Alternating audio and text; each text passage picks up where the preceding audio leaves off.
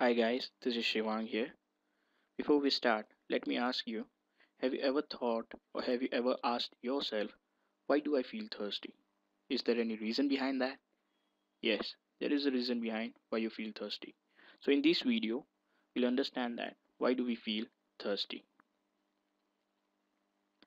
So, whenever there is an insufficient water in the body, blood volume decreases and blood osmolality increases. Oh, what is this blood osmolality? Let me make you understand what osmolality means. Osmolality is a measure of how much one substance is dissolved in another substance. As we all know, blood is composed of 70% of water, right? That means osmolality of water is high than osmolality of blood.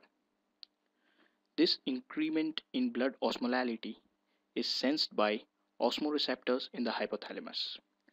Hypothalamus is a small gland located above the pituitary gland and also connected to the pituitary via a stalk called infundibulum.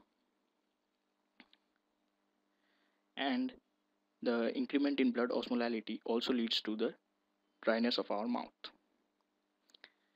As we have discussed previously, that insufficient water in the body causes decrement in blood volume. Whenever blood volume decreases, the blood pressure gradually decreases, and this leads to increment in angiotensin II production in the blood. What is this angiotensin II? Angiotensin II is a hormone that maintains the blood pressure by vasoconstriction. Vasoconstriction means constriction of blood vessels. Whenever the blood vessels are constricted, the blood pressure increases.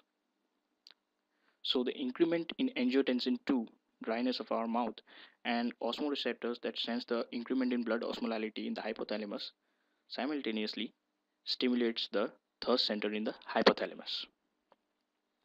Whenever thirst center is stimulated, it sends the signal to the brain that you are feeling thirsty.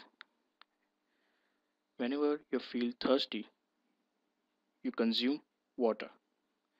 When we consume water, the blood pressure and blood osmolality normalizes and we feel relaxed. So this is how our body responds to the thirst. So that's all about why do we feel thirsty. It is also called regulation of drinking behavior. And guys, if you have understood this video, then hit the like button and subscribe the channel for more interesting videos in the future. Thank you. See you soon.